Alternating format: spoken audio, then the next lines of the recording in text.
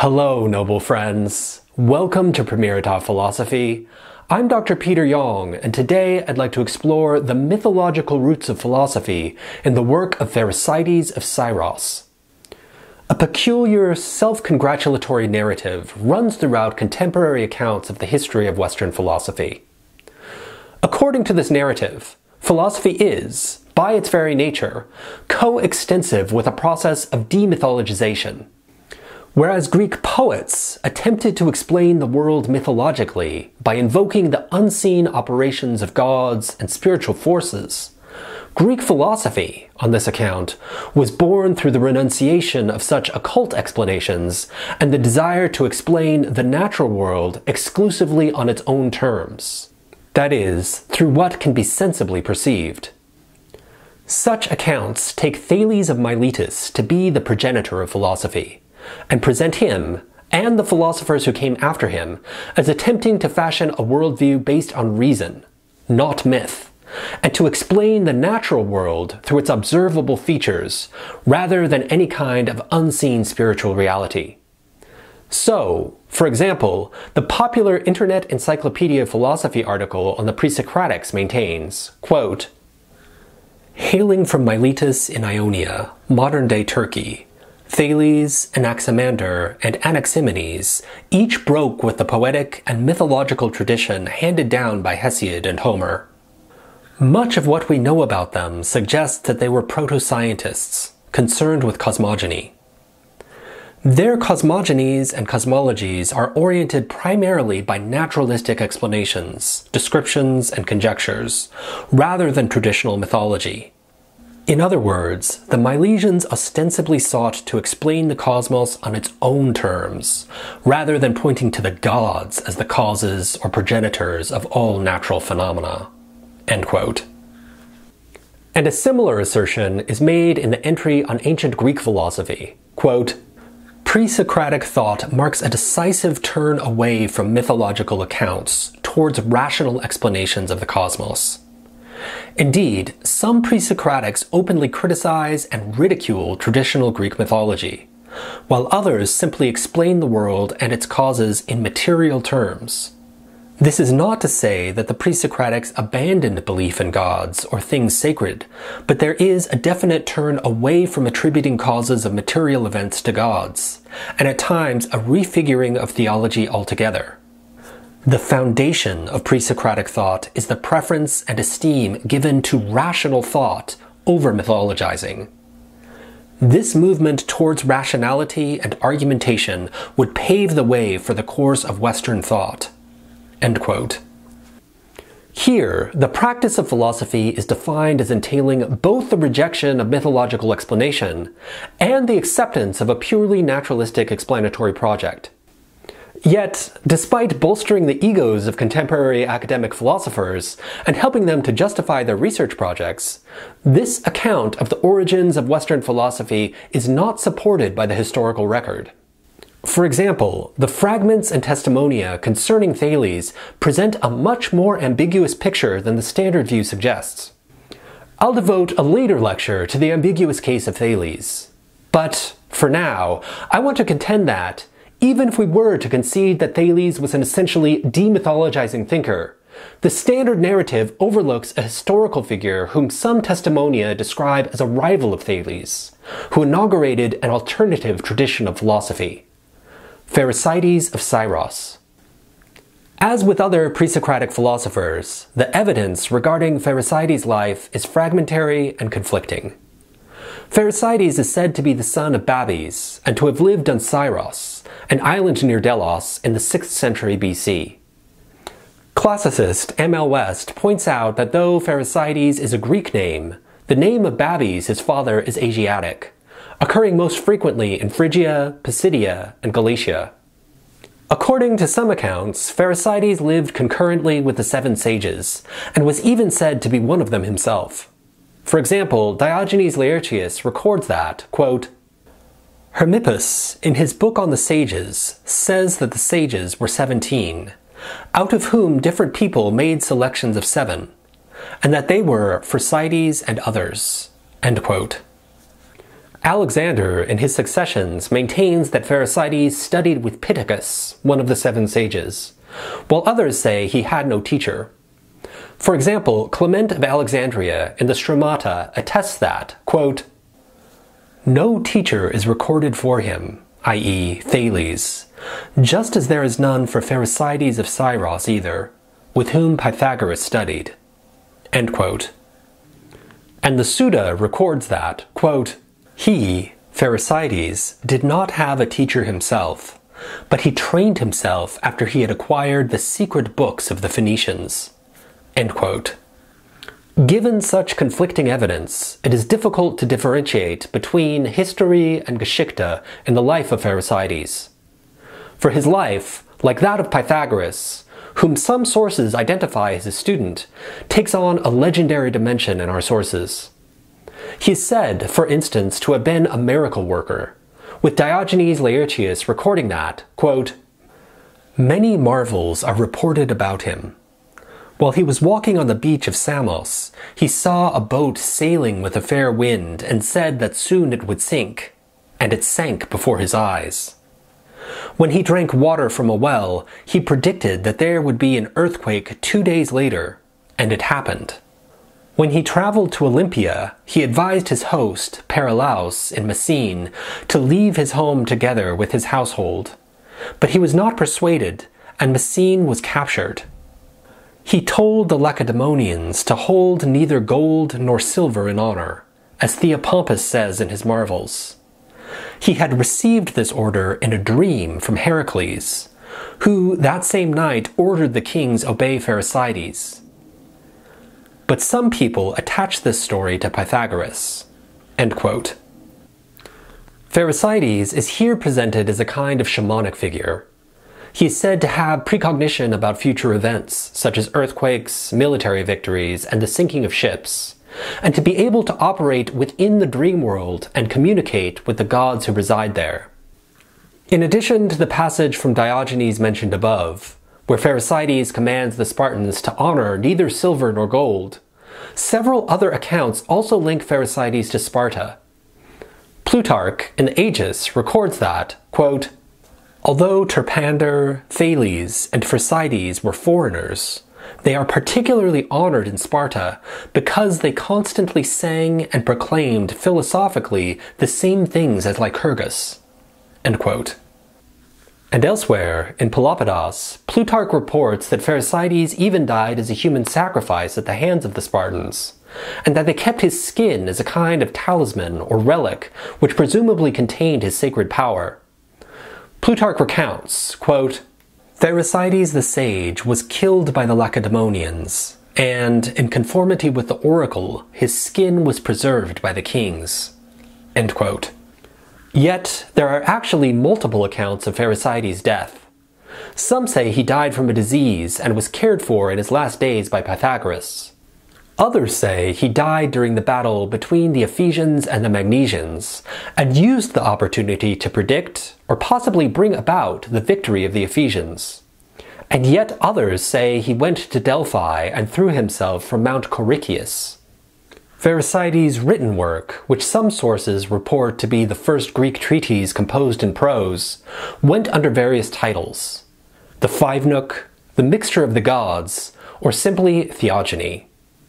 Like Hesiod's Theogony, it contained a theology comprising the birth and succession of the gods.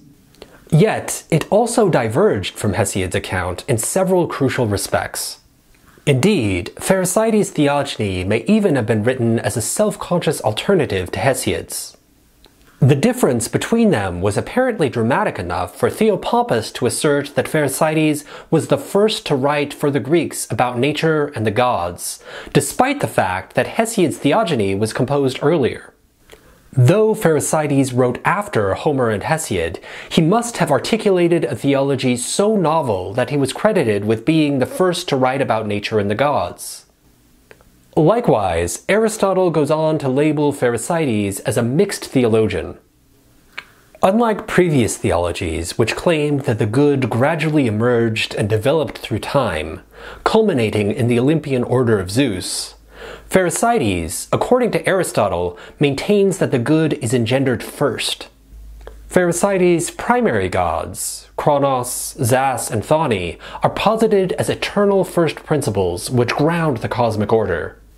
And, unlike previous myths which depict a theomachy between the Titans, led by Kronos, and the Olympians, led by Zeus, Pherecydes' first principles work in harmony with each other. Pherecydes' theogony can be briefly summarized as follows. In the beginning there were three eternal gods, Kronos, Zas, and Thani. Kronos ejaculates seed containing the fundamental elements of fire, air, and water, and then places it in varying proportions in 5 nooks, from which emerge the first created gods. This is the first act of creation. The second act of creation is then performed by Zas when he marries Thani. Before the marriage, he transforms himself into Eros, weaves a robe for Thani, and embroiders Ge, the earth, and Ogenos, ocean, upon it. In this manner, he fashions the earth as we know it. When Zas presents Thani with her robe at the wedding, her name is changed to Ge, and Zas's name may also be changed to Zeus, and Kronos, the god of time, to Kronos, the Titan, at this point. Finally, there is a cosmic battle between Kronos and Ophionius, a snake god, and their corresponding armies. They set terms for the battle such that the side to fall into Ogenos will be forced to reside there, while the victor will retain control of the heavens and dwell therein. Kronos and his troops win the battle, and he is crowned, and Zeus distributes honors among the gods. Though Pherecydes' mythological treatise was likely brief, it can be shown to anticipate, if not inaugurate, many of the revolutionary ideas that would come to define later Greek philosophy. In contrast to Hesiod's originary chaos, which is said to come to be, Pherecydes postulates 3 eternally existent deities, Zas, Kronos, and Thani. This is stipulated at the very outset of his book, which is preserved by Diogenes Laertius as follows, quote, "The book, its beginning is, Zas and Kronos were always, and Thani was. But the name of Thani became Earth when Zas gave her Earth as a present." End quote. Pherecydes here explicitly states, for perhaps the first time in Western philosophy, that the gods always were. There was never a time in which they were not. This sentiment was echoed in the later philosophical tradition. For example, Aristotle records that, quote, "Xenophanes used to say that those who say the gods are born are just as impious as those who say they die. For in both cases, the result is that there is a certain time when the gods do not exist." End quote. It is not implausible to suppose that Pherecydes' novel account of divine eternity was motivated by a concern to articulate a suitable metaphysical first principle, or arche. Indeed, later authors explicitly adopted such a reading and identified Pherecydes' 3 primary deities with first principles. Eudemus, for instance, maintains that, quote, "Pherecydes of Syros says that Zas always exists, as well as Kronos and Thani, the 3 first principles." End quote. And historian Hermann Schiebele observes that, quote, "It was the mark of pre-Socratic philosophers in general that a true arche, whether a divine being or a divine substance, or, as often, a blend of the two, had no beginning at a past point in time." End quote. Presumably, a true arche must be eternal, since the explanation of one temporally conditioned event by another would seem to lead to an infinite regress. For instance, if we attempt to explain a temporally conditioned event, T1, by a further temporally conditioned event, T2, reason would demand that we explain this new explanans, i.e. T2. We might attempt to do so by appealing to another temporally conditioned event, say T3. But this too would require a further explanation, ad infinitum. It seems that to reach a first principle that would satisfy the demands of reason, we would have to appeal to something that is unconditioned by time, i.e. something eternal. In this manner, it is possible to trace the beginnings of metaphysics back to Pherecydes' mythology. Moreover, Pherecydes also anticipates the later Platonic identification of the Arche with the good. Unlike Hesiod, who depicted goodness as slowly evolving through struggles between the gods and the solidification of Olympian power under Zeus, Pherecydes claims that the good has always existed. Aristotle attests to this doctrine when he observes that, quote, "There is a difficulty and a cause of criticism to those who easily resolve their doubts concerning how the elements and principles relate to the good and the beautiful. The difficulty is this: whether any of those is such a thing as we mean when we speak of the good itself and the best, or whether this is not so, and they are, on the contrary, later in origin. The theologians seem to agree with those of our contemporaries who say that it is not so, but that the good and the beautiful appear as the nature of things progresses. The ancient poets agree with this, inasmuch as they say that the first principles, such as night and heaven or chaos or okeanos, do not have kingship and rule, but rather that Zeus does. It is only incumbent upon them to say such things because their rulers of the world do change, since, at any rate, those of them who give a mixed account, in that they do not say everything in myth, such as Pherecydes and certain others, do posit the first creating principle as the best, as do the Magi and some later philosophers, like both Empedocles and Anaxagoras. The former made love an element, and the latter made mind a principle." End quote. Here, Aristotle contrasts poets whose first principles do not have kingship and rule, since these are instead attributed to Zeus's later Olympian regime, with Pherecydes' account, which posits the first creating principle as the best. For Pherecydes, ideal rule need not be wrested from chaos by brute force and Machiavellian guile as it is in previous Greek mythology. Rather, goodness stands eternal as a fundamental principle of reality. Because Aristotle stipulates that purely mythological accounts must entail a non-identity between the arche and the good, he maintains that Pherecydes holds to a mixed account. Yet, this stipulation strikes me as misguided. For we need not rigidly associate mythology with any one particular metaphysical outlook. Myths can be used to illustrate a variety of different worldviews. Various world religions, for instance, each present their worldviews mythologically. Yet, the metaphysical details of those worldviews still differ from each other in dramatic ways. And Pherecydes' identification of the first principle with the good also coincides with another key philosophical revolution: an ethical depiction of the gods. Pherecydes' gods, unlike those of Homer and Hesiod, act uprightly. They are not subject to human vices such as anger or lust, and they do not assault each other or commit adultery. Much less do they commit the more than human outrages depicted by the earlier poets, such as castrating their fathers or eating their children and wives. Rather, Pherecydes presents a surprisingly moral mythology.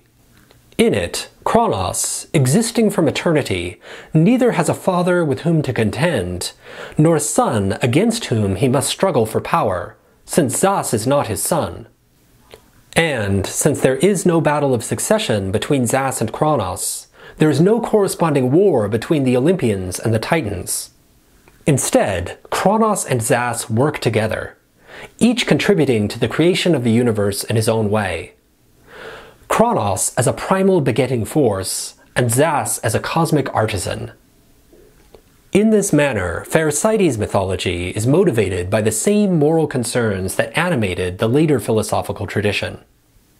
For example, we can see Pherecydes as anticipating Xenophon's criticism that, quote, "Homer and Hesiod have attributed to the gods all things that among men are sources of blame and censure: thieving, committing adultery, and deceiving each other."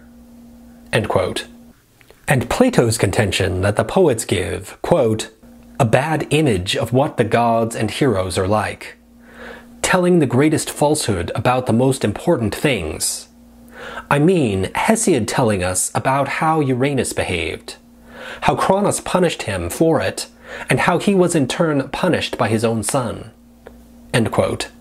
And though Pherecydes does recount a battle between the gods, it is not a battle between the primary gods, but with the serpent Ophionius and his followers, the Ophionidae. The Platonist philosopher Celsus took Pherecydes' story to be the source for the later Christian tale of Satan's fall from heaven.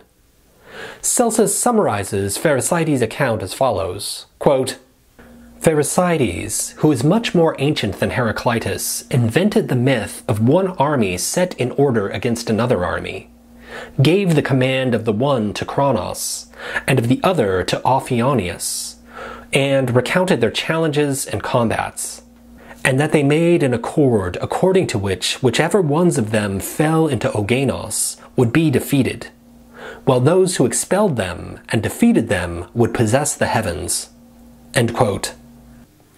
We thus learn that there are two warring armies in Pherecydes' account, one led by Kronos and the other by Ophionius, and clear terms of engagement are agreed upon in this war, with the side falling into Oganos to be declared the loser, and the side remaining above to be declared the winner, having a rightful claim to the heavens. Unlike previous depictions of the Typhonomachy, in which Zeus is taken off guard and responds to the monster Typhon's assaults through brute force, Kronos is depicted as being well aware of the situation and responding according to a rational plan with agreed-upon rules. In this manner, Pherecydes infuses his heavenly battle with a moral character. Kronos and his forces prove to be victorious, pushing Ophionius and his serpent army into the ocean, and Kronos is crowned before everyone. Though Kronos led the heavenly army and was honored as victor, it is probable that Zeus also engaged in combat, given his role as the primary artificer of creation and his authority to punish gods who commit outrageous acts. So, even though Pherecydes includes a story of a battle between the gods, he narrates it in a way that prevents the eternal gods from fighting amongst each other, and from relinquishing their rule to a new divine lineage, and he thereby anchors the moral order in the eternal order of the gods. Another crucial innovation of Pherecydes is the idea of a demiurge, the idea that God is a great artisan who formed the world as a work of art. It is customary to maintain that this idea first emerged in Greek philosophy with Plato's Timaeus. But Pherecydes' treatise predates this account. In Pherecydes' myth, Zas takes on the demiurgic work of crafting the world when he marries Thoni. The Grenfell Papyrus records the episode as follows, quote, "For him they make buildings, many and great, and when they had finished them all, the objects, male servants, female servants, and everything else that is necessary, when then everything is ready, they perform the wedding. And when the third day of the wedding comes, then Zas makes a robe, great and beautiful, and on it he embroiders earth, Oganos, and the houses of Oganos. Zas then speaks to Thoni. Since I want this marriage to be yours, it is to you that I honor with this. But you, receive my greeting and be my wife. They say that these were the first anacalypteria that were performed, and from this time this custom has existed, for both gods and men. And she answers him, receiving the robe from him." End quote. This story attests to a twofold design of the cosmos. First, Zas weaves the world as a wedding gift for Thoni. He embroiders the lands and oceans onto the robe he fashions for her, crafting thereby the earth as we know it. Here Zas operates as an intelligent designer, creating the world to be an object of beauty. And, like a dedicated craftsman, Zas skillfully fashions his magnum opus with love and devotion. Proclus even reports that Zas transformed himself into Eros when undertaking the work of creation. And when married to Zas and endowed with her robe, Thoni is given the new name of Ge, or Earth. In the renaming of Thoni, our Earth comes to be. Isidore records that Pherecydes used the image of a winged oak with an embroidered robe upon it as a symbol of this completed creation. Second, Pherecydes, taking pains to ground the legitimacy of human institutions and practices in the world of the gods, maintains that our social world is intelligently designed. For instance, by providing an etiology of the practice of anacalypteria, Pherecydes attempts to root the human institution of marriage in a divine archetype. Shibley explains, quote, "In sum, in the marriage of Zas and Thani, the divine world touches upon the human world. The institutions and customs of men are traced back to the gods. In Pherecydes' book, marriages are literally made in heaven, as each marriage reenacts the first divine marriage. In mythical thought, human acts are real because they repeat the deeds of the gods." End quote. And Pherecydes provides a similar etiology for the banquet table at the wedding feast. Diogenes Laertius recounts, quote, "And he, Pherecydes, also said that the gods call the banquet table a table for offerings." End quote. Once again, Pherecydes grounds a human practice in a corresponding practice of the gods. Shibley suggests that, in appealing to the terms used by the gods, Pherecydes expresses the ancient view that the gods have a language of their own, in which they call things by their correct names. One would, by using this divine language, speak the truth of things. Such a view is attested to, for example, in Plato's Cratylus, in a discussion between Socrates and Hermogenes. Quote, "Well, if that doesn't suit you, you'll have to learn from Homer and the other poets." "And where does Homer say anything about names, Socrates, and what does he say?" "In lots of places. The best and most important are the ones in which he distinguishes between the names humans call things and those the gods call them. Or don't you think that these passages tell us something remarkable about the correctness of names? Surely the gods call things by their naturally correct names, or don't you think so?" End quote. Here, Plato attests to an ancient view, held by Homer and the other poets, that distinguishes human language from the language of the gods. According to this view, the names used by the gods, presumably in contrast to those used by us, correspond to the true nature of reality. In this manner, not only is our physical cosmos the result of divine craftsmanship, but that same design also permeates our human life world. Finally, Pherecydes is also said to be the first Greek philosopher to have articulated the doctrine of the immortality of the soul. Though Homer depicted a form of disembodied existence after death, it was a vague and spectral existence in the underworld. All that remained after death was an emaciated form of consciousness. When recounting Odysseus' journey to the underworld in Book 11 of the Odyssey, Homer depicts the gathered shades as needing to drink sacrificial blood in order to speak, and he portrays the hero Achilles as attesting that he would rather be a peasant in the world of men than a ruler among the dead. In contrast, Pherecydes presents the revolutionary idea that the soul has a positive reality of its own, and can persist unharmed after the death of the body. Cicero, in his Tuscan Disputations, testifies that Pherecydes is the first in the West to have articulated such a doctrine. Quote, "Indeed, it takes a great intellect to withdraw the mind from the senses and divert thought from habit. So, for my part, I believe that there were also others in so many centuries.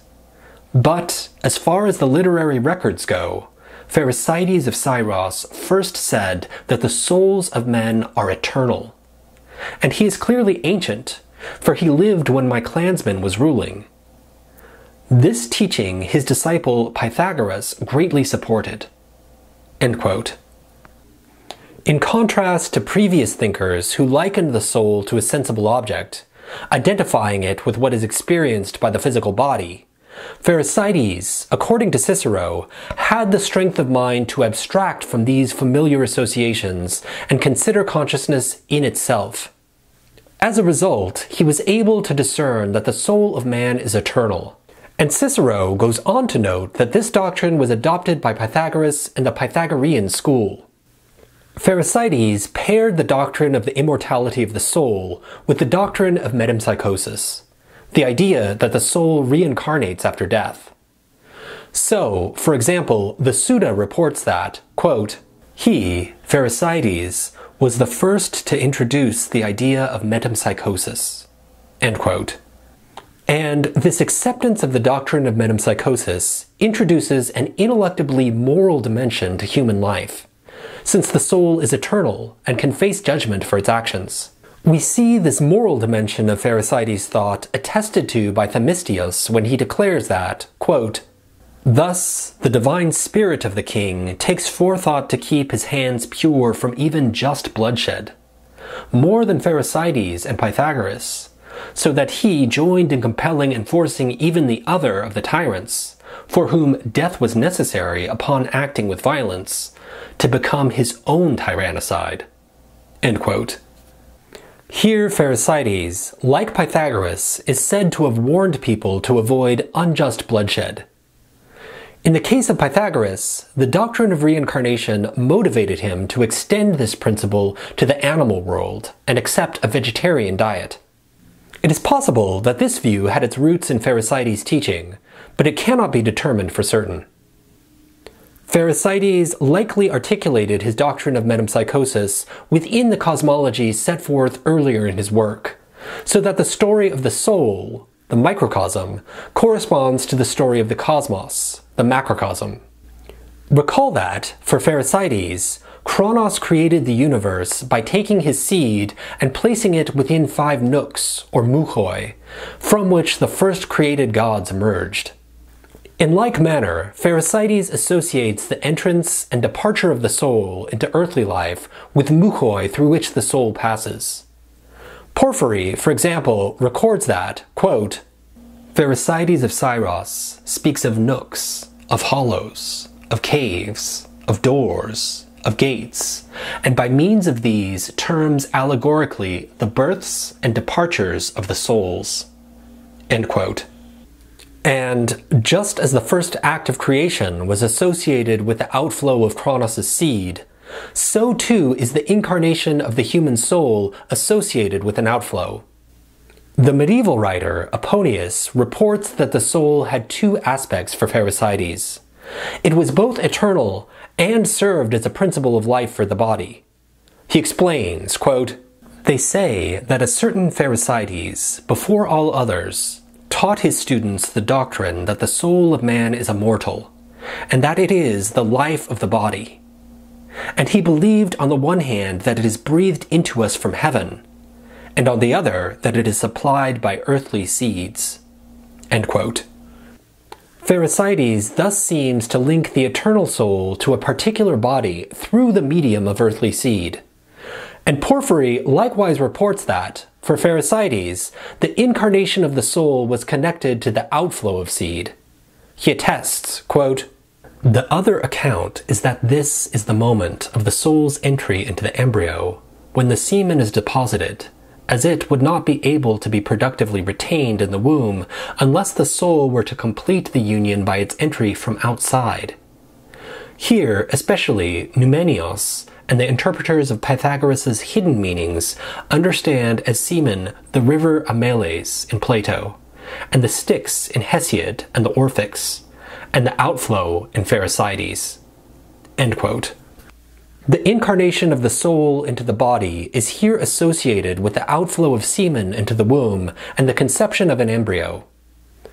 As a result, then, it appears that Pherecydes' account of human life mirrored his account of the life of the universe. Just as the cosmos began through the mixture of Kronos' seed within the 5 primordial muchoi, so too does the soul's experience of a particular human life begin with the outflow of seed into the womb and the consequent conception of a body. So, far from constituting a break with mythology, some of the central concerns of philosophy actually have their roots in myth.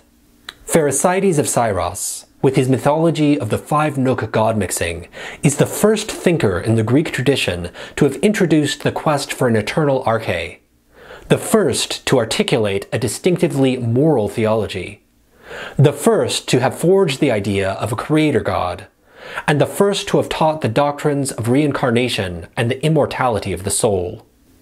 Given such a profound influence, it is no wonder that Josephus would attest that Pherecydes was one of, quote, the first among the Greeks to philosophize about celestial phenomena and divine matters, end quote. As a result, many of the concerns of later philosophy appear to flow not from some kind of naturalistic rejection of myth, but from what Aristotle calls a mixed theology, a worldview that is at once both mythological and rational. And, even more profoundly, if the legends are to be believed which credit Pherecydes' knowledge to his study of magic and the secret books of the Phoenicians, then the true roots of philosophy lie in the occult. It is thus reasonable to ask with Tertullian, quote, indeed, we know that it is proper to magic to search out secrets through the catabolic and paraedral and pythonic spirits.